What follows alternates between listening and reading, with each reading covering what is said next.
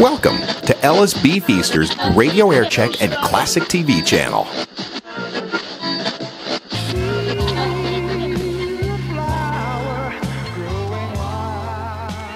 KIIS, Los Angeles, what a nice thing to do to a Tuesday. 15 minutes after 7. This is Tuesday morning, brought to you by Pennzoil, the motor oil that comes complete with its own additives, Z7. Pennzoil, the motor oil worth asking for. I'm Charlie Wright, and for your information, today is May Day, May 1st, or Law Day as we refer to it here. In the United States, workers enjoy their special holiday on Labor Day, but in much of the rest of the world, May Day is the day. Millions of workers around the globe staging celebrations to mark this occasion, and one of the biggest, as usual, is in Moscow. About 1 million persons marched through Red Square before Soviet leaders early today. But you know, every year in the past, it seems, we hear about the saber rattling and the tanks and the trucks and the machinery and the ammunition, but not this year. That big May Day parade over in Russia was marked by a speech by the Soviet Party chief Brezhnev, who talked about the importance of peaceful relations with the rest of the world, particularly with the United States and Japan. Guess we have to talk about Watergate, don't we? The Watergate is so confused.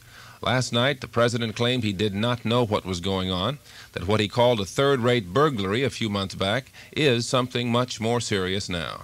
Mr. Nixon promised justice will be served. Whatever may appear to have been the case before, whatever improper activities may yet be discovered in connection with this whole sordid affair, I want the American people, I want you, to know beyond the shadow of a doubt that during my term as president, justice will be pursued fairly, fully, and impartially, no matter who is involved. But this morning, Republicans and Democrats in Washington are saying the justice would be a joke, really, if a party investigated itself. So Republican Charles Percy of Illinois is leading a move to force the president to name an outside prosecutor for Watergate, take the matter out of the hands of the president's Attorney General, Elliot Richardson. Senator Goldwater, the senior Goldwater, longtime friend of Mr. Nixon and longtime supporter, says he would expect impeachment if it is shown that the president knew or has been dishonest about the Watergate felony. Goldwater says he believes the president knew nothing about it. Washington in general is saying Mr. Nixon used a little too much rhetoric, too many appeals to patriotism, and didn't really tell what he knows about the Watergate bodies, where they're buried. In effect, Mr. Nixon implicated one man, his former counsel, John Dean, whom he fired. After that speech, the president really surprised newsmen. He showed up in the White House press room, told reporters, "Go right on giving me hell when you think I'm doing wrong." In his speech, Mr. Nixon reversed a long-time distaste for the press, said the whole thing has come into the open thanks to a tough-minded judge, Judge John Sirica, and a vigorous, probing free press. Among the many newsmen who took the president's challenge seriously, columnist Jack Anderson, he says this morning the Nixon speech was a con job, a cover-up, a sidestep. Maybe the most stunning story related to Watergate has come out of Los Angeles. Well, I'll tell you about that in a minute. A woman's life just isn't as sheltered as it used to be. It becomes more complex and more independent. For example, more women today than ever before earn their own living, and more women buy their own cars. Auto mechanics tell us that women are learning a lot about caring for their cars, too. So it's no coincidence that today's woman asks for Pennzoil. She's too busy now to have to worry about car trouble, and she's discovered that one way to help keep her car's engine running smoothly is to use a quality motor oil like Pennzoil. Pennzoil is refined from 100% pure Pennsylvania-grade crude oil, and it already has a special additive, Z7, blended into every can, so she doesn't have to pay extra to buy one. All in all, a woman gets what she's asking for. When her car needs oil, a smart woman asks for Pennzoil. The judge in the Pentagon Papers trial here in Los Angeles says he was offered a new job. Right in the middle of all the trial of Daniel Ellsberg, Judge Matt Byrne met with the president and with John Ehrlichman at San Clemente, the meeting primarily with Ehrlichman, to talk about a new job offer for the judge as head of the FBI. Judge Burns said in open court yesterday that he turned the whole consideration down, just turned it down, told Ehrlichman it would be improper while he sat on the bench at the Pentagon trial. Judge didn't say so, but some critics locally are sniffing the wind, and they say the smell is really not good about this one. Ehrlichman is one of those now resigned in Washington, by the way. Well, enough of Watergate, he said. Let's talk about the post office. They took a true or false, well, I have a true or false test for you. These three stories were asked in a survey that the post office took. And you can answer true or false to yourself. The first, the great majority of Americans today believe that mail service is excellent.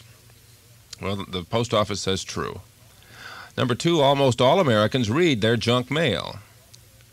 Post office says true. Number three, 40% of all Americans, 4 out of 10, especially delighted to find sales announcements, store ads, coupons, catalogs in their mailboxes from day to day. Post office says true. The post office took a survey. They hired the Opinion Research Corporation out of New Jersey.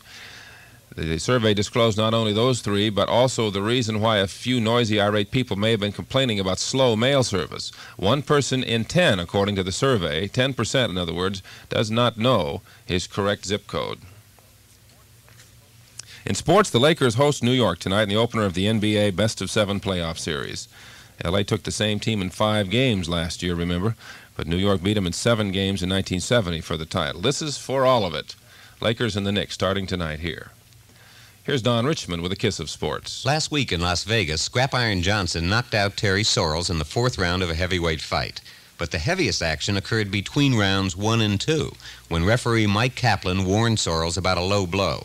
Sorrells explained his case to Kaplan by punching him.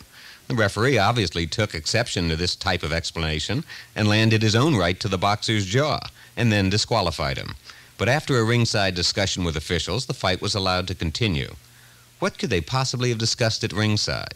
Sorrells' previous record of no convictions for mugging? Or maybe the judges thought Sorrells hit harder than the referee and so deserved another chance. Sorrells lost the fight. Kaplan lost his cool. And boxing lost another battle, again the victim of a low blow. Don Richmond with a kiss of sports. Still 55 degrees downtown, and we're going to have sunshine with a high near 70 today, aren't we, child? Good morning. It's time to get out. The weather is cold, but there's clouds up there and the sun's coming out. It will be a good day. I'm going to play Hungry Lion, Hopper, and Liza, and Baby Lion. I'm going to be Liza Lion. Well, tell your parents, in case they've forgotten, that today is Law Day in the United States. The rights of all Americans depend on equal justice under the law. Today, we call it Law Day, May 1st, sponsored by the Los Angeles County Bar Association. That's Tuesday morning, brought to you by the Ask For Motor Oil Pennzoil. Remember, for your motorcycle, there's Pennzoil 2-stroke and 4-stroke motorcycle oils to give your motorcycle the special protection it needs. Ask for Pennzoil at quality dealers everywhere. This is Charlie Wright. This is KIIS. It's 7:24. This is Dave Diamond, and these are the Beach Boys. On my way to sunny California, on my